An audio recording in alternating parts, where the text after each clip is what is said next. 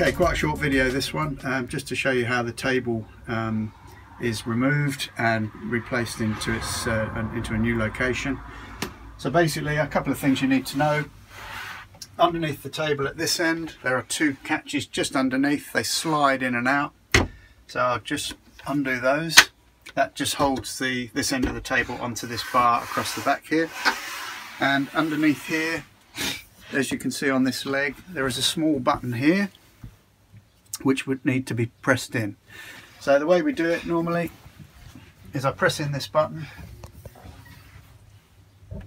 and you can see the leg folds up to 90 degrees, and then just lift the table vertically off of the bar there, and then it's ready to be placed into the new position.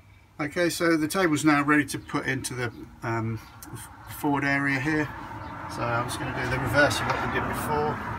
Just carefully put that onto the bar and press in the button and return the leg to its vertical position. You'll hear it engage when it's completely locked in. And finally, we just put these sliding bars in underneath just to lock it onto the bar there.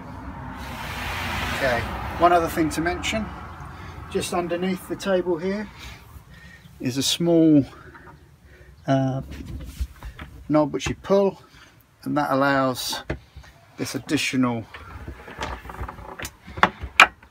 part of the table to slide out, which will just give you some extra space should you have extra guests in this area. That's the end of this particular video. We hope it's been useful.